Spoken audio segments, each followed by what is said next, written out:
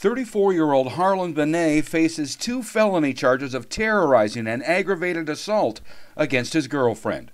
Police responded to a domestic disturbance in Grand Forks this week and saw the woman victim walking down the street crying and going into Kelly's bar.